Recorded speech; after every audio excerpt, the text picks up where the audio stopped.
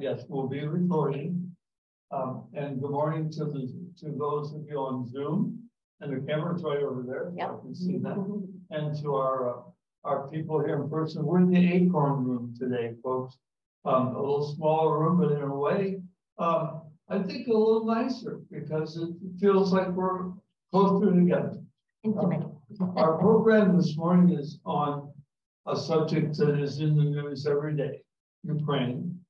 Our speaker has a good deal of personal experience in addition to his academic work with the region. He's worked with NATO, with national security here in the US. So he's been kind of around the block a few times in terms of how you might develop different perspectives on this, on the Ukraine situation. I'm going to turn it over now to Carla Ruffer, who is our coordinator for this program. She brings it all together, brings the speakers to us from Center for European Studies, and she'll formally introduce our speaker today, who, by the way, his parents were here at OPAMA for quite a number of years, so that is very familiar, and probably see some familiar faces there as well. Carla? Thank you so much. It's nice to see everyone again. Sorry I missed last week. So just a few formal lines, although I think Ron gave an introduction there. So Zachary Selden is an associate professor in the Department of Political Science. He focuses on U.S. national security and alliances with an emphasis on the transatlantic relationship. And his first book, Economic Sanctions as Instruments of American Foreign Policy, examines the use of sanctions and provides a framework for understanding when and why they succeed or fail in furthering American national interests. So I hand over to Dr. Selden. All right. Well, okay.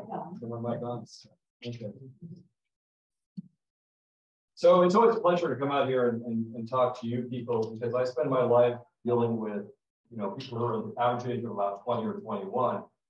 And they're great, but I mean, honestly, I think this shirt's older than most of them, right? And so they don't have a lot of perspective, right? And so if I talk about stuff like, as I will today, about the end of the Cold War and the early 1990s and all the tumult then, which I mean, Jerry knows intimately, that's just right over their head. I mean, I must be talking about the Roman Empire. So you guys understand it. You have a distinct understanding. So what are we going to first? The PowerPoint? Yeah. Not the map. Yes. So I really want to sort of focus on a couple of big questions. I mean, the first one is how did we get here? How do we find ourselves again in this absurd and tragic situation of a war in Europe? We shouldn't be here, but we are. So how did this happen? And I'll give you my perspective. It's one of many possible ones, and you may disagree or have points of view about that are different, and that's great. Let's talk about it. I'm giving you my perspective, not as an expert on Ukraine, but as someone who worked at NATO or NATO Parliamentary Assembly. When I was Deputy Secretary General for Policy there, part of my portfolio was outreach to partner countries. Ukraine was one of the big partner countries we worked with. So I went there quite a lot over the span of about a decade, 2003 to 2013. Met and talked with a lot of government officials, a lot of members of parliament. I was there as an election monitor for 2 elections as well. So I have some feel for the country and what goes on there, but more about, I think, the NATO, US, EU, Ukraine relationship and how this fits with Russia and Russia's strategic perspective. So we'll do that. And then I want to sort of talk a little bit about, what has been the U.S. role and in the region, and not just the United States, right? That's important, but also the European Union, which is a huge factor in this as well, right? And NATO as an organization to which the United States belongs, but has its own independent character as well. So how do we sort of square the circle between these big interested parties, Russia, Ukraine, EU, NATO, the United States? How does this all work out? And then really sort of getting into the back end, what are some potential outcomes? And where does this end up? You know, and I've got a couple of potential outcomes I can throw at you. You may have others. We'll have a discussion, as well as what are some options? Where do we go from here? And I think, you know, at this point, anything you can come up with can't be any worse than what's already been tried, right? So, I mean, that's the thing about, you know, about policy, right? You're stuck in awful situations and you have to make the best of it, right? And it's not a matter of choosing what's the good policy versus what's the bad policy, but more often than not, trying to figure out what's the bad thing I can do with imperfect information and not really being in control of what the other side is going to do. Right? So whenever people complain about, you know, policy failures, and why don't they do this, why don't they do that, it's much more complex, right? When you're in that situation than it looks like from the outside. All right, so I want to go to the next slide. Oh, sorry. That's right. That's control of content. It's this one. There we go. Let's start off with this first big question. How did we get to this situation? And as I said, absurd and tragic from any perspective. I mean, the damage to infrastructure in Ukraine is going to take years to recoup from. There are millions of refugees around Europe now. There are, we don't know how many military casualties. I mean, the most reasonable estimates that I've seen just on the Russian side were 20,000. Who knows on the Ukrainian side? So this is really just a defining and tragic event going on right in front of our eyes. And I think you have to sort of dig back into the past and understand that Ukraine occupies a very particular situation, geopolitical in the region, that has kind of put it between, you know, the West in Russia in some very difficult ways. And that Ukraine has a very complicated history with both Russia and the West. We can't ignore the geopolitics of history. You know, Ukraine's on the western border of Russia, and that's, let me just forward to this map to get a better picture. You have a pointer too. Yeah, so broader. The top one? Aha, look at that. So a broader map of Ukraine, you sort of see where it kind of broadly fits into Europe, smack there between Russia and, you know, Western Europe, or Eastern Europe, that one. And this is an area, you know, if you're familiar with the history of World War II, that became essentially the superhighway of the Nazi invasion into the Soviet Union. Right? This was, you know, a brutal path that the Nazis cut through here. And some of the biggest battles on the Eastern Front were fought, if not in Ukraine, then immediately outside of it. You know, if you're a military historian, you know that Kursk is kind of a name that comes up as the, not the largest tank battle of World War II. I think it was, you know, one of the largest tank battles, I think, in history. And of course, Stalingrad is just a little bit to the east of the Ukrainian border. And of course, during World War II, and when Putin speaks of, you know, Nazis taking over Ukraine, what he's referring to is that during this period of time, there were some members of sort of Ukrainian nationalist movements who did fight with the Nazi German forces against the Soviet Union. Right? There were some. It's absolutely true. But there was a reason, right? And the reason has to go back to this very sort of complex history. So Ukraine was an integral part of the Soviet Union. It had not been an independent country prior to the Soviet Union existing. It had either been under Russian control or whatever, but it was never independent. During the 1930s, under Stalin, a distinct political decision was taken, which was to take Ukraine as the breadbasket of Ukraine and take all of its product, export it for hard currency, and use that to industrialize the country. But in doing so, it was a deliberate policy to starve to death millions of Ukrainian peasants. I mean, also it's a political thing to break the back of independent peasants in Ukraine. Ukrainians still remember this. They call it the Holodomor, right? And this is seared into the Ukrainian national consciousness. So yes, Ukraine was an integral part of the Soviet Union. You have tremendous ties on history and language. The original sort of Russian dynasties, it's, actually sort of are based in Kiev, right? The Kievan Rus kings are sort of a big factor in sort of Russian history. Languages are very closely associated. They are distinct, but they are very similar in a lot of ways. But there's also this strong resentment based in historical realities that you can't just sort of wave away. They're there. And this one down here at the bottom, this is sort of a picture taken from what was known as the Orange Revolution in 2004, when Ukrainian citizens rose up and pushed out a very corrupt and Russian-oriented government and brought in really the first sort of Western-oriented government under Yushchenko. So this was kind of a critical event that shifted Ukraine in an orientation at that point in time much more towards the West and integration into the West rather than the East. And it's a country that's very much on the border between these things. So where are we now? Well, Ukraine's been an independent country since 1991. And there's been a lot of back and forth in terms of its foreign policy orientation. I mean, just in the times that I was working there, on these issues, there were times when we had Ukrainian governments that were, we want to integrate into the European Union, we want to integrate into NATO. And then there were times they're like, well, we don't really want to be part of anything. We want to be neutral. We want to fit into any bloc. We want to try to sort of be friends with everybody.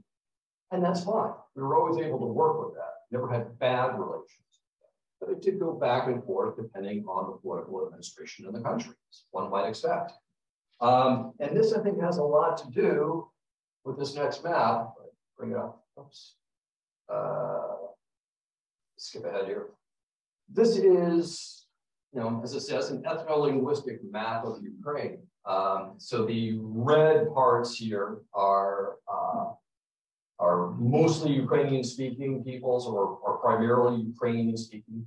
If you go out here, the yellow browns down here, this is mostly Russian, ethnically Russian, Russian-speaking as a main language.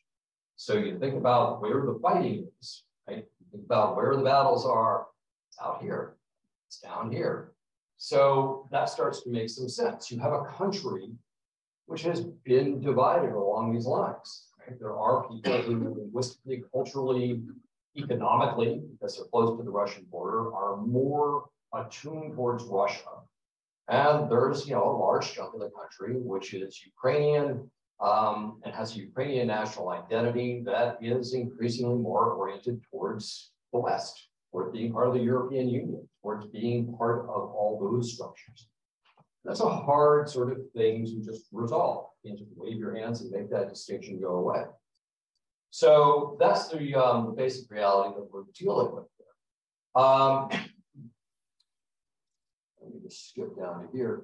So still getting into this question, has it come to war? Because yes, the country can go back and forth with its orientations, whether it's more friendly towards Russia or more friendly towards the West, not necessarily leading us to a position where we're involved in a massive and destructive war. So if you go back into the early 2000s, after that sort of first revolution, 2004, 5, 6 period, Ukraine expressed a lot of interest. And I remember we were getting a lot of pressure from Ukrainian diplomats about Ukraine being able to join, and they always phrased it as Euro-Atlantic institutions, meaning they wanted to join the European Union and NATO. They were kind of trying to do sort of a push on both those things at the same time. The reality was they were nowhere near ready to do that, any of the criteria that either organization had. And so there was a question around 2008 about whether NATO should offer what we call a membership action plan to Ukraine, which is not a guarantee of membership, but it kind of puts you in that track, right? It's a formalized track that says, okay, now we're going to work with you, but we're going to start creating a kind of a checklist of things you need to do. And as you check them off, if you do it all, then we can actually talk about membership. So it doesn't set a date certain, but it does kind of put you in, like kind of like that Star Trek analogy. It's got you in the tractor beam, right? It's gonna pull you in eventually. Nobody could really agree on whether or not that was a good idea. There were some states, the United States, pushing for that, others saying, yeah, we don't think so. And the real issue was nobody really wanted to annoy Russia that much. And they thought that would be a real red flag to wave in front of Russia. And Ukraine wasn't anywhere near ready either, so let's just kind of push it to one side. But at the same time, nobody wanted to offend the Ukrainians, who were very eager and really were doing an awful lot to try to improve themselves. And so the actual declaration in the summit, and I'm quoting here, says Ukraine will be a member, right? We're not giving you an actual plan for joining, but you will be a member, but there's no date specified. It's just this kind of aspirational goal. And that was kind of the diplomatic hand waving that kind of pasted over all this. So that lasted for a while. And like I said, Ukraine went back and forth. Sometimes they were much more interested in pursuing this. Other times, I remember about 2010, they said, you know what, we don't want to do that anymore. We just want to sort of let things stay the way they are, and we're going to try and maintain this kind of no block status. Okay. In 2014, though, you have a big shift. In 2014, Ukraine at that point is under a very pro-Russian government, the Yanukovych government, and it is about to sign an agreement with Russia that would really orient Ukraine politically and in terms of trade much more with Russia. And this is not popular with large portions of the Ukrainian population. There are protests, and there are riots, and they get violent. And the government is quite violent in putting them down. People are killed in the street, this brews up more and more, and it turns into a full-fledged revolution. President Yanukovych is forced to flee. He flees to Russia. A new government comes in, and that government has a much more sort of Western orientation. And it immediately turns around and says, no, what we're going to do is we're going to sign an association agreement with the European Union. That's going to orient our trade and sort of put us more in a pattern towards being able to eventually join the European Union and be part of that family of nations. That was a real problem for Russia, okay? Because Russia did not see that as something that was an organic event in Ukraine by Ukrainian citizens. The Russian government perceived that as Western powers meddling in our region, creating through covert measures this revolution, driving out an elected president, installing this other regime that's now taking the country in a different direction that is a threat to our direct interests. And a big part of Russian foreign policy across that region has been, for a very, very long time, to maintain control over the states that are on its immediate borders. Right? To have that kind of buffer zone, that kind of control that doesn't allow other major powers to have influence immediately in their area. So it's an important consideration for Russia, and they viewed it once again as not a product of Ukrainian politics, but rather outside players, particularly the United States, and sort of moving a piece on the geopolitical chessboard as a way to try to checkmate them. That's very much how they saw it. And so that leads to the next set of things that happens that puts us down this road.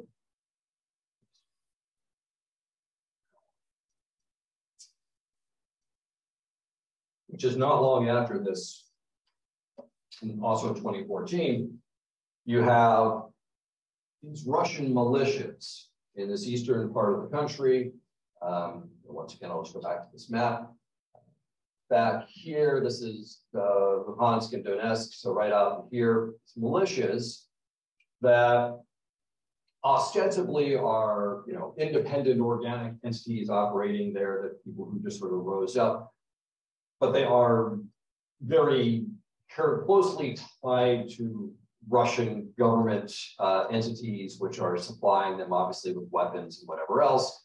They rise up, they seize certain areas, and then they're joined. These are some of the militia folks down here. You can see them in their sort of ragtag uniforms. But very quickly, they're joined by people who look like this, that the Ukrainians start to refer to as little green men.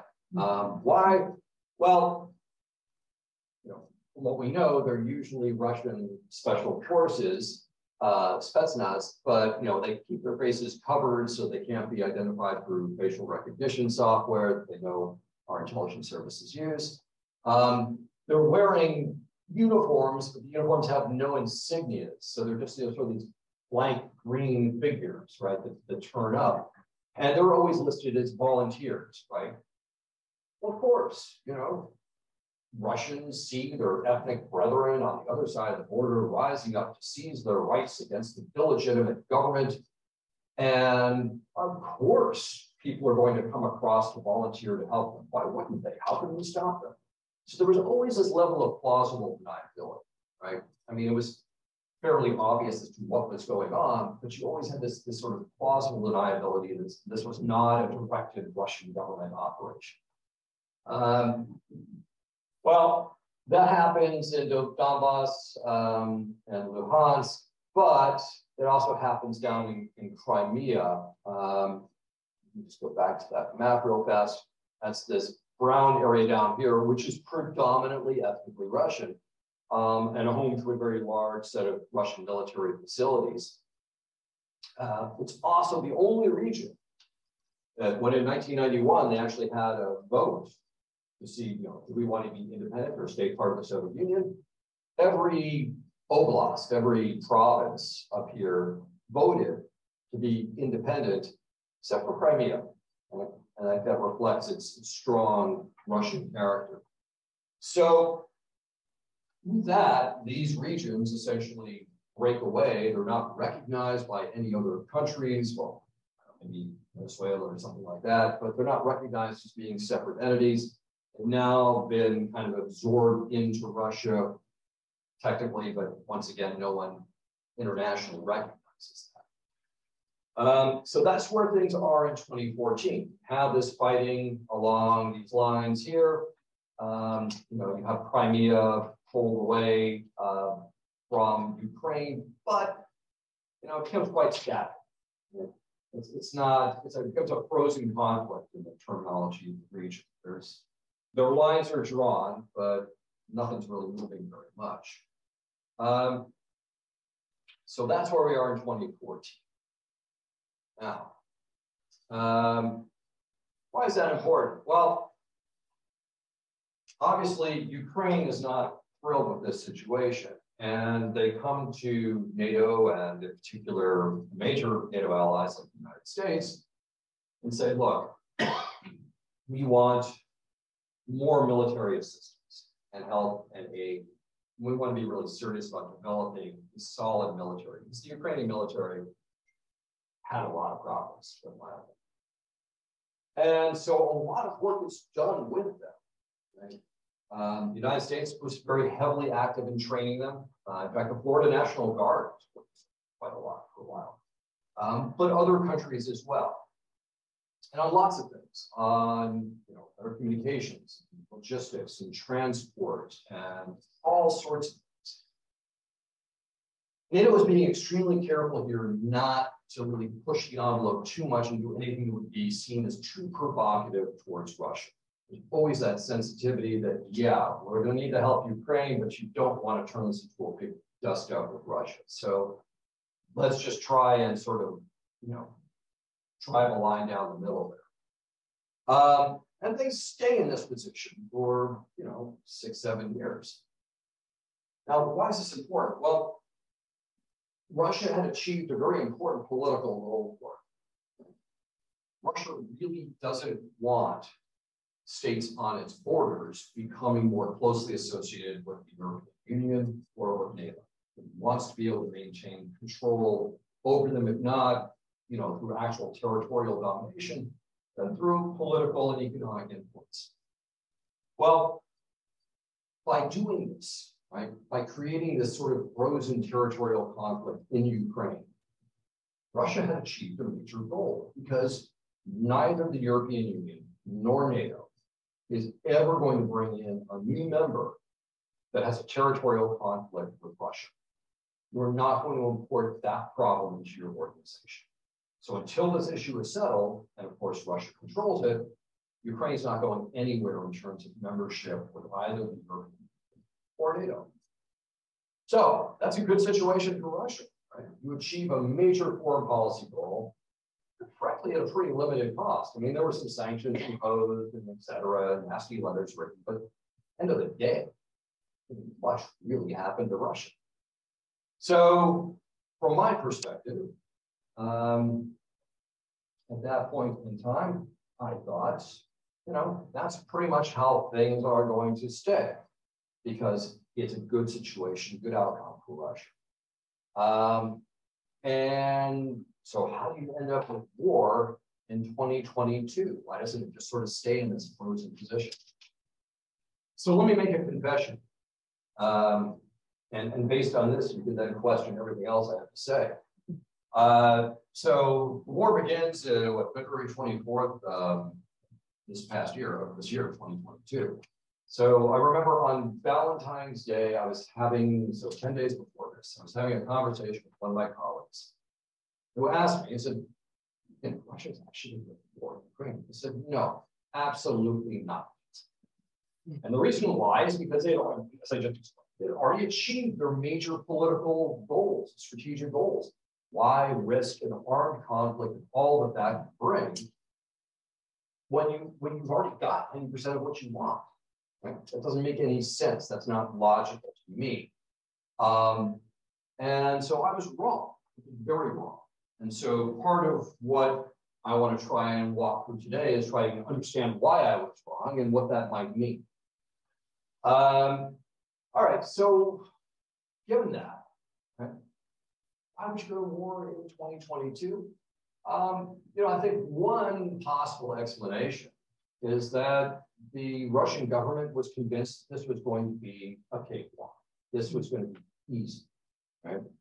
That the Ukrainian military, which they had encountered in 2014, was poorly trained, poorly equipped, had pretty poor logistical and communication systems, not very well motivated in a lot of ways, and that this would be an easy thing to walk through. And if you look back at what they were doing, let me find the map here. This one.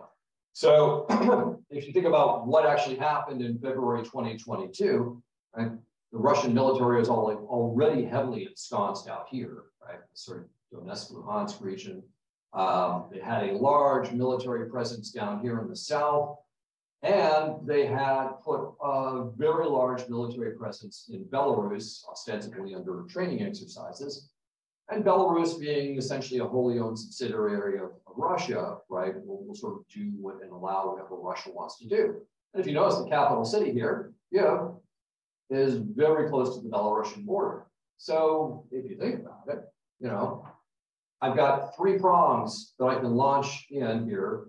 I've got one coming down from the north that's almost certain to seize the capital city in a very short period of time, depose the existing government, put in my own, while my forces push up from this direction and this direction.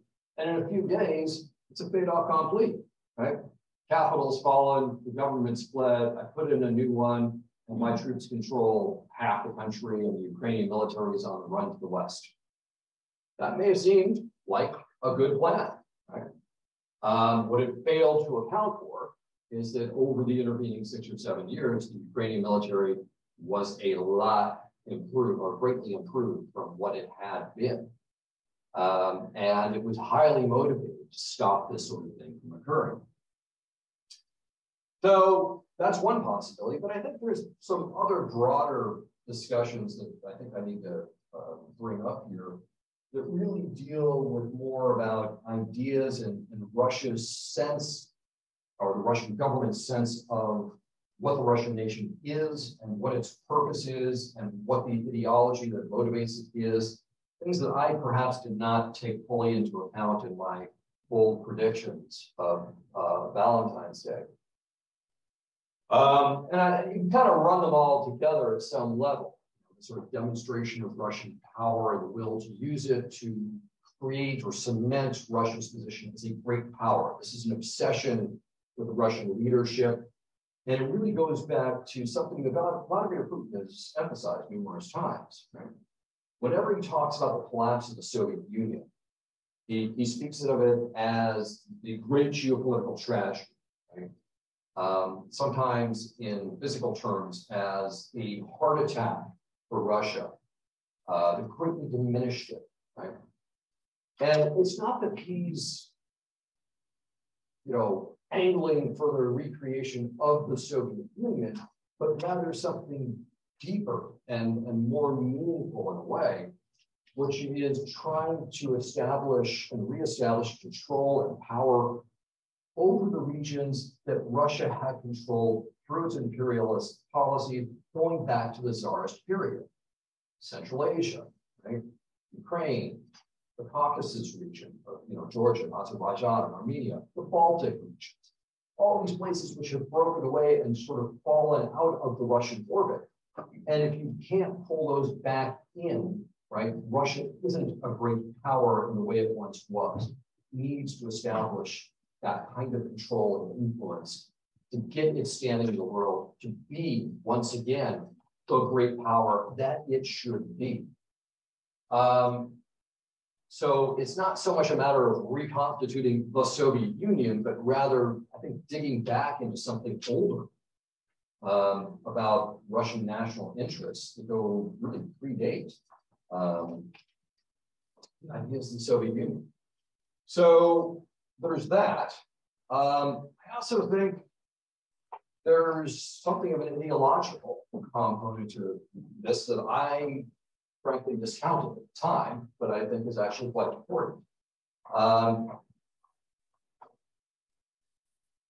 When you listen to Putin, and in particular when you listen to some of his advisors, intellectuals, Alexander Dugin and people like that who have been advising him, there's often a discussion that Russia represents a different model of global affairs. And they often phrase it as, and I'm going to use their words because I think they're very telling, in direct opposition to the Anglo-Saxon model. Not necessarily just American, but sort of Anglo-Saxon vision.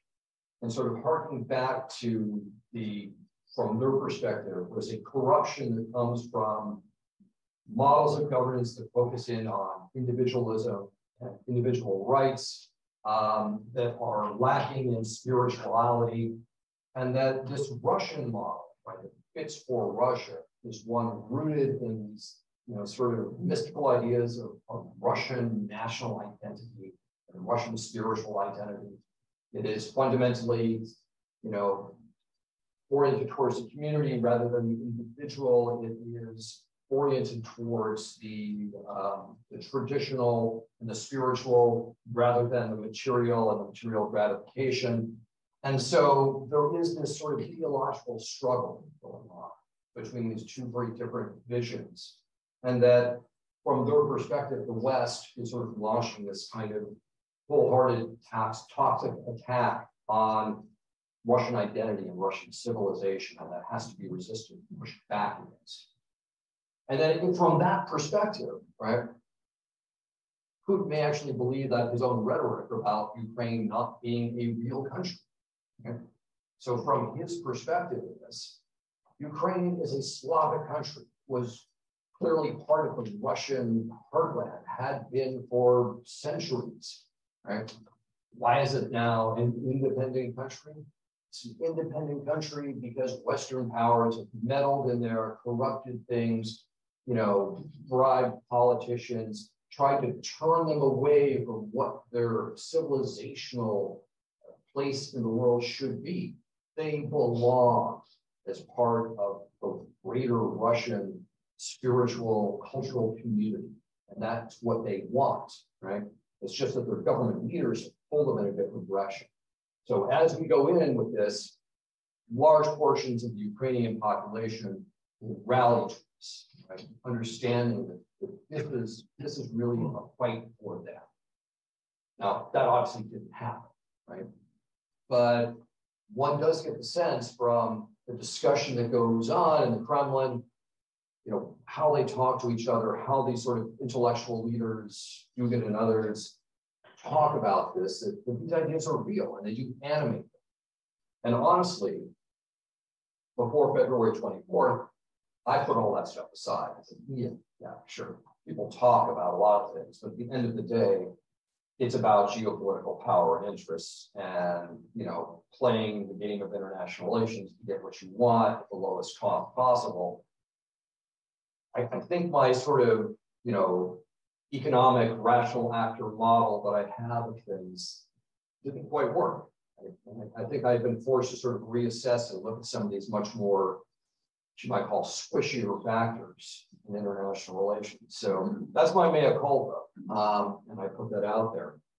All right, so that's how we get to war, right? What's happened so far? Where are we? Can I bring up that map that we have? You can pull that up on that, great. Let's talk to this first. So, you know, as you're all aware from reading the newspaper, the initial invasion falters, doesn't work, right? You know, at first it seems like Russia is just going to be able to roll right across Ukraine. Doesn't happen. I think they're stopped. They're stopped a little short of Kiev. They were pushed back rather rapidly, and now we're seeing quite a significant counteroffensive. Go ahead, do it.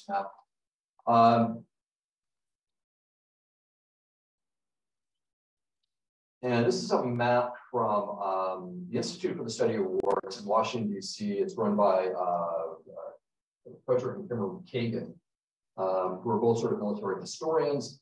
And they've actually got a really interesting project where they take all the available open source intelligence and information, and they're updating this map, this interactive map on Ukraine on a daily basis that really shows you where things are changing and where they're not. And so what you can see, and you can zoom in on this and do whatever you want with it. It's kind of fun if you like this sort of stuff and see where the lines are and what's changing. But as you can see, you know, the blue is areas that Ukraine has taken in this counteroffensive. They started up there in the north around Kharkiv. They have pushed the Russian forces back considerably in that area. At the same time, there's a second and probably far more important offensive down here in this region around Kherson. Kherson's a big city.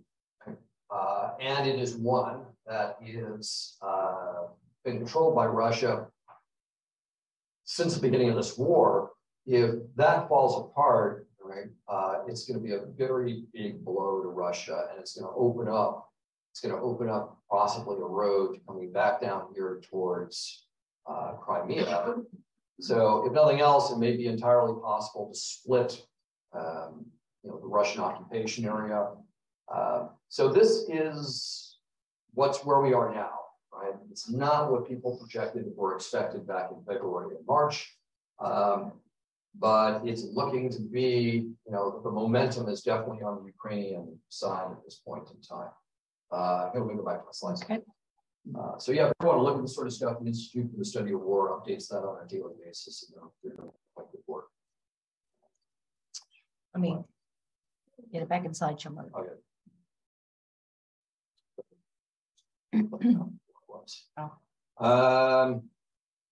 So one of the things, like I said, we discovered is that all that training, all that effort paid off, right? You know, the old joke in military circles is that amateurs talk about strategy and professionals talk about logistics. Yeah, there's a lot of truth to that, right? You know, logistics is how you get the stuff you need to the people at the right time. Russia has been awful about this, just awful. One of the things we have seen is just all the weaknesses in the Russian military structure. Their communication systems were awful and easily penetrated. And, you know, so it was very difficult for them to have secure communications.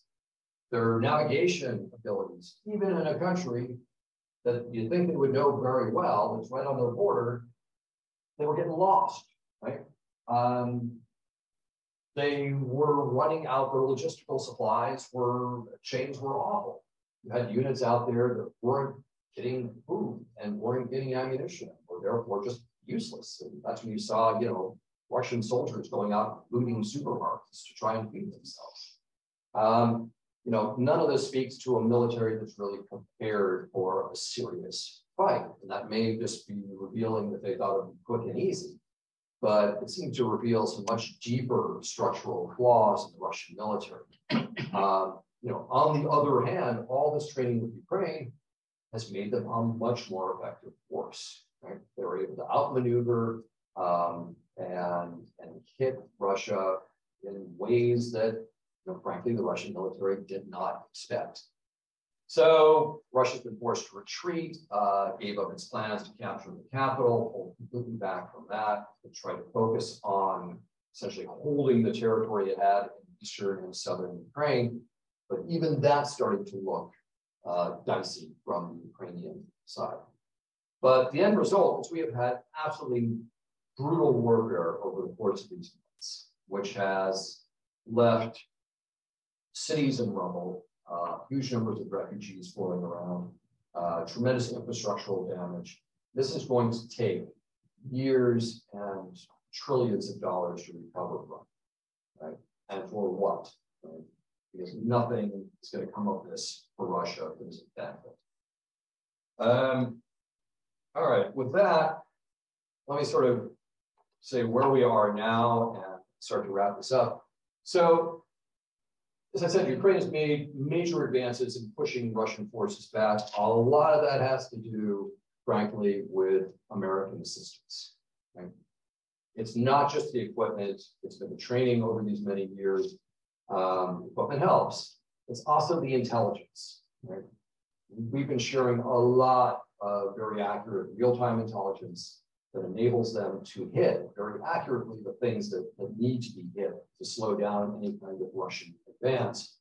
We've also given them, that middle picture is the HIMARS rocket system you may have read about. It's a very mobile, relatively light rocket system with a pretty significant range. We haven't given the Ukrainians the really long range versions, but we've given them missiles that will hit about 50, 60 miles out, which is forcing and very accurate, which when combined with that intelligence is making it very difficult for Russia to keep supply lines going anywhere in that sort of 50, 60 mile radius. So, the end result is an enormous amount of Russian equipment destroyed. A lot of trained personnel have either been wounded or killed, and Russia is calling up reserves. And frankly, and this is yet another element of this crash, they are pulling in people who have no business being in a combat situation and giving them virtually no training and throwing them out there to die. This to me is yet another cruel byproduct of this insane situation. There was just a piece, I think, of the New York Times, the Washington Post yesterday about literally press gangs running around in St. Petersburg and, grabbing fight careers. Now you're in the military, there you go. And you're getting virtually no training. I mean, literally days of training before they're sent out. I mean, even in, the depths of World War II, when the United States was trying to rapidly pull together a force to be able to send overseas, even the greenest recruits, I think, had 8 or 9 weeks of basic training. I mean, it wasn't much, but it was something, right? I mean, this is being compressed down to a matter of days. It's hard to imagine those people are ever going to be an effective fighting force. Most likely, they're just going to get killed. And so this, to me, is just more of the cruelty of the unthinking of all of what's happening. I put a picture of Elon Musk up here. The reason I did is because he proposed said openly to Ukraine, you know what, guys, maybe this is a time to have negotiated settlement. You're making progress. maybe now we should try to settle this. We'll come up with some parameters of the negotiation. You stay out of NATO and Russia pulls out of most of the territory but keeps some of it. Let's just call this thing over. That was soundly rejected by the Ukrainian authorities. And while, it may seem like a good idea and a way to put an end to this conflict, it's not politically viable. And the reason it's not politically viable is that if you think back to the early part of this conflict, when Ukraine blunted the Russian advance, there was a negotiation, right? The Ukrainian side and the Russian side sat down and started to talk. Now I don't think that's possible. I don't think it's possible because there has been so much bloodshed and so much brutality. So when Russian forces retreated from the areas around Kyiv and pushed back north, the images started coming out of mass graves, of torture, of abuse and rape of civilians. It is very difficult, if not impossible, for any political leadership in Ukraine now to sit down and say, okay, we're going to negotiate something that's going to give up bits of our territory to Russia after that happened. Right? It would be very difficult for a political leader to survive that kind of compromise, given the images that are now seared in Ukrainian political consciousness. I just don't see that happening. Even if, at the end of the day, maybe it will be the best deal you get, I don't see it being politically possible. But once again, I've been wrong about everything else so far, so who knows. And then finally, another point to discuss, Russia's less than subtle threats to escalate to using tactical nuclear weapons. At one point, you can just sort of say, well, that's all, right? I mean, who the hell is going to use a nuclear weapon right, on this? Or why? Wouldn't that just be crazy? Well, I personally take it pretty seriously. And let me offer my logic here. If you view this as I suggested earlier, that the Russian government sees this as not just a geopolitical struggle for control of a piece of territory, but rather something fundamental to the survival of Russian culture and the nation, broadly speaking, and its history and its place as a great power. And that if it is pushed back from this, all of that is at stake. That puts you in a much more desperate position. Right? The issue becomes much more existential, and you may be willing to, and as the Russians like to say, escalate to de-escalate, escalate to the use of a nuclear weapon, which would then shock everyone so much that they would be forced to try to find ways to accommodate you and bring things down. It could go horribly the opposite direction too. All I can say is that, as we get to this position where Russia loses more and more ground and the whole thing starts to collapse, these desperate options may start to be more realistic. And we need to be very, very careful about how things go to ensure that that does not become what they see as their only way out. And that, I think, is a real issue we need to think about. All right, I'm going to try and wrap up here, but talk way too long. So last thing to talk about, I'm always reluctant to make predictions. So I'm going to just sort of phrase things as probabilities. Right? What do I think is the most likely thing to happen? Well, they're kind of intellectually conservative, from an analytic perspective. Things more or less trundle along kind of the way they are, which is probably the most likely thing. You have a protracted stalemate, right? Ukraine's not really able to break through, especially as the weather gets worse. Russia hangs on to a lot of the territory it currently has, and we're looking at pretty much the same situation into next spring sometime. That's probably where we are. Less likely, but still a real possibility, and it's something we haven't mentioned at all yet, but we probably want to get to, is that Russia's pressure on European energy supplies starts to produce some cracks in the European Union and in NATO. I think that is a real possibility.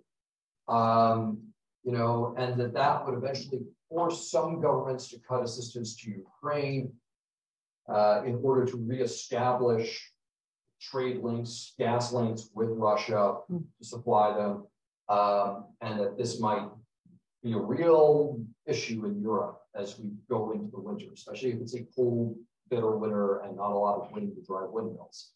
So I don't think it's the most likely thing, but it's a distinct possibility. Unlikely, but also still possible. You know, it's kind of a wild card event. Have a coup in Russia. Why do I think it's relatively unlikely? Well, Vladimir Putin's been in power since 2001. Sorry about that. So more than 20 years, right?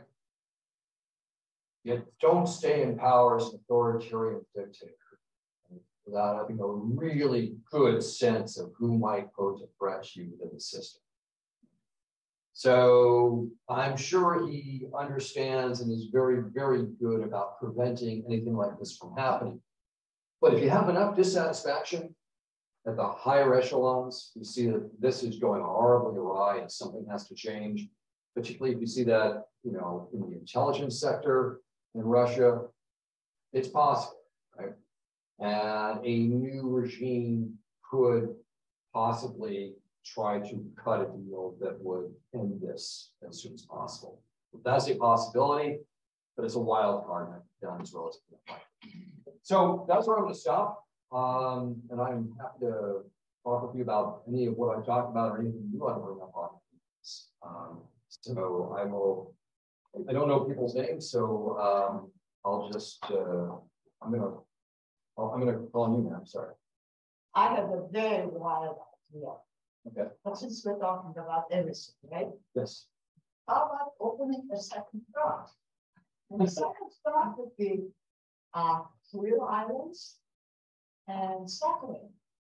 Because Japanese would love to have that Career Islands. And they would be willing to put their name on it and Zachary around in that area, what's to see and so on. He said, well, there's a lot of oil. So Russia probably has some interest in keeping those areas, right? Well, and Career Islands, what they have that is of interest probably to the Japanese, there's a lot of fish. It hasn't been fished out as much. You're absolutely right. Dr. Selden, pardon me, because we don't have the mic out here, maybe restate a little bit for our Zoom audience. Sorry, just a question. A little. So, one point was, why not open a second front? And she's pointing to the areas of American territory, which we closely border Russia across the Bering Strait. As a way to sort of distract from this and also create more problems for Russia. Well, I think you're getting into a very difficult situation, right? The United States has been very careful to support Ukraine without crossing the line of being a belligerent with Russia as a nuclear armed state and pushing us closer to that kind of confrontation. But I will take what she said and turn it around in a slightly different way. There are ways that you can have other things that would deteriorate Russia's situation that wouldn't necessarily involve a direct American military confrontation. I'll give you one, for example. The Republic of Georgia, which is a former Soviet state, has quite rough relations with Russia. Russia played a similar game there in 2008 and took pieces of Georgia's territory. This might be an opportune time for Georgia to be encouraged to push back against that. That would really suck up Russian resources and make life miserable for them. I can see that. So there may be ways to take your idea and do so in a way that keeps the United States' hand directly away, but achieves some of the same results without necessarily creating the dangers of actually a direct confrontation. So I'm answering your question with another. So, but why? Yeah, okay. We have a comment here from Cecilia Collins. Weren't there Turks in Crimea, and what impact have they had, if any? You mean, excuse me, historically? It was in chat. So yeah, the Crimean population is really interesting. It's actually a significant population of Crimean Tartars who are Muslim, who are just Turkic. So I guess they are, maybe that's what she's referring to. They were treated very poorly by Stalin and deported to Central Asia, but many of them have come back since the 1980s. And they're very interesting. They're very pro-Ukrainian, right? But they're stuck there in Crimea, and now the Russian government is trying to trap them to fight against Ukraine. So they have this thing where now Crimeans are now trying to sneak out and go to places like Kazakhstan and get out of all this. Been a very interesting thing of what's happened in Russia, where this I think is quite dangerous in Russian politics, where it appears that their call of reserves and drafting people in has been disproportionately targeting ethnic minorities in Russia, either more Central Asians, Muslim populations, whatever else, in a way that it's very apparent. Right? It looks like you're trying to disadvantage those particular communities. That's a very dangerous issue to play with in Russia politically. So anything else? I think I saw. Alice, go ahead back there. I read recently that there are a number of conservatives running for office and threaten to cut funds to Ukraine. I'm very concerned about that, and I wonder if you have an opinion on that. Yeah, I mean, I understand. Can you restate? Oh, sorry. Lenny asked if there are a number of people, I guess, running for Congress now who have made cutting aid to Ukraine a point of a campaign. And, would that be a dangerous thing? I mean, in my opinion, yes, right? If you probably gather from my sympathies, I think that it is, well, let me phrase it, let me change this around. My answer to their point is, yes, you're right. This is a lot of money that could be spent elsewhere, right? And you're dumping it into a country which is known for its problems with corruption. That said, right, you have a geopolitical situation on your hand that if you do not control, has the potential to spin into something much worse. And the cheapest option for the United States is to fund Ukraine to slow this down and blunt Russia's power. This is, to me, a wise and cost-effective way. It doesn't involve our service personnel. And helps us achieve what are really core geopolitical goals of the United States. Right? So I get where they're coming from and their critiques, right? But once again, policy is about finding the least bad option that's going to work for you at a particular time. And my sense, this is the least bad option. Cutting off that aid would put us in a worse position. So that's how I would answer. I don't know. Do you want to call people? Let me go back to Rick on Zoom. Go ahead. Thanks so much. I appreciated your presentation of the ethno-linguistic differences in Ukraine. And it seems to me that the media is providing us with a certain amount of a biased perspective on Ukraine and Russia, perhaps in order to reflect US interest and opinion. Ukraine has had a very difficult time coming together. You talked about the Orange Revolution and other uprisings that reflect differences between the different groups within Ukraine. Similarly, it's not clear that we're getting an accurate picture of what's going on in Russia. I think some of the uprisings or resistance to the draft are probably exaggerated. Of course, they're happening, but whether they reflect really what's going on, I don't know. But it just seems to me that there are some difficulties in getting good information about where each of these two countries are. I'd add also that as we go into elections, that the Republicans continue to bring up Hunter Biden and the enormous corruption that is in Ukraine. So that hasn't gone away. I don't know if there's real solidarity in Ukraine to fight this war for years to come. Could you address the media coverage particularly? Yeah, I mean, you raise a good point in general, which is that your coverage is always going to be, media coverage is always going to be episodic and spotty and driven towards the things that provide good feed, right? So things blowing up, right, and people rioting are always going to be much more. I'm talking to the ceiling. The camera's over there. Yeah, because that's where the voice is. Yeah. Sorry, you're over there. Yeah. So, yeah, I mean, this is the nature of media coverage on anything, right? I mean, when I used to work on Afghan issues, it's always frustrating dealing with media because they would focus on whatever violent thing had happened that day, and I'd be like, well, on the other hand, yeah, the bus did blow up, but we also just had 3,000 girls graduate from high school. These things are both important. Maybe you can send a camera over here. So that's a function of media. I mean, I think you're pointing to a different issue, which is, the divisions in Ukraine. One of the things I will say, and from reading people who really are expert on Ukraine and Russia and read those languages and really are reading the newspaper reports that are coming out, one of the things that's happened is that for a lot of people who are ethnically Russian in Ukraine and are Ukrainian citizens, feel much more of an attachment now towards Ukraine and the Ukrainian nation than they did before this, right?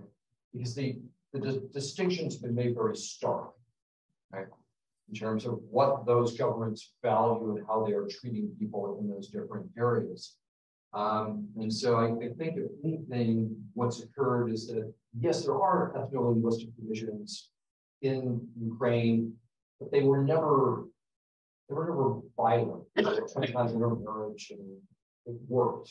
And I think now it's really pushed a number of people, majority, I don't know, but people who are ethnically Russian to identify much more with the Ukrainian state and nation, being part of that. And I have to say that the Ukrainian government has been very careful about not emphasizing the division, but rather emphasizing the sort of unifying aspects. The one thing I'll always give President Zelensky credit for is that he's a man who understands his limitations, right? He's not trying to plan out military strategy. He understands his role is, and what his skill really is communication, is talking to people, is presenting, is being a performer, and he's done that quite well. So, yeah, you can be right, and getting accurate information is oftentimes difficult, but sort of getting a sense from what I'm seeing that things are perhaps a little different. Will Shaver, did you have a question? Yes, thank you for focusing on Ukraine. A couple of issues I'm concerned with. One is the fact that we've fortified other border countries like Estonia, Latvia, Lithuania, and I'm sure they do things differently. And the idea that Finland and Sweden have come over to NATO are all, to me, pluses. We've had some deployments into some of those countries. And I wondered if you could comment on that. And then a second question, it's kind of a surrogate war between the US and Russia, no matter how you look at it. So that's a chance to check out training and tactics and new weapons and that sort of thing. I'm enamored with the idea of Russia buying these new weapons from Iran, concerning these little drones that fly over and raise a lot of havoc in civilian communities. Could this be leverage for us to do something with regard to Iran Oh, yeah, I'm getting excited. You're absolutely right. You get a real, nothing gives you a better impression of another state's military capabilities by actually engaging in combat with surrogates. So yes, we are definitely learning a lot about that. We're definitely seeing how they operate, which gives you senses of vulnerabilities and problems. Yeah, I think that's all very true. The whole issue of bringing in, Estonia, Latvia, Lithuania have been NATO members since 2004. So our response there has been to partner with them, and they each have different partner countries in NATO that have really sort of beefed up defenses in those areas. Finland's going to be an interesting. Finland's a very long border with Russia. I've been writing a lot about this sort of stuff, and one of the things where I think this is actually an area where we could be forging much better NATO-EU cooperation. In terms of joint centers on things that would really address the kinds of issues and threats that Russia plays. There aren't always military, right? It's a lot of what we call information warfare, psychological operations, and media manipulation. There aren't things necessarily that NATO has to do, but the EU can actually build up a lot of expertise with, and we can work jointly together to sort of create a more unified strategic partnership in the region. So I'm kind of encouraging people to kind of go down that path. I think that might be helpful. Okay. But my question was about Iraq. Okay. I can just. All right, sure. Okay, go ahead. Yeah, do you think the EU is doing, might say, everything they could do to support this war in the Ukraine? I sometimes get the feeling that the United States is sort of carrying the bulk of this, that the EU is not doing everything that they could do. I think quite frankly. Yeah, let me address that. So I'm going to say one thing, and then my wife will come here in 2 weeks and completely contradict me. So don't tell her, because at least that'll like 2 weeks. So my sense is I tend to agree, and it has to do with the fundamental divisions in the European Union, right? This is still on foreign policy issues. The European Union is still a community of member states with distinct foreign policies and foreign policy bureaucracies. And economic issues are much more knitted together and tied together. But foreign policy is still in the national governments, and they have distinct national interests. The big ones is energy supply. Right? It's an area where, once again, I think the United States and the European Union could be working on a much better partnership, because the United States is now the world's largest producer second largest producer of natural gas.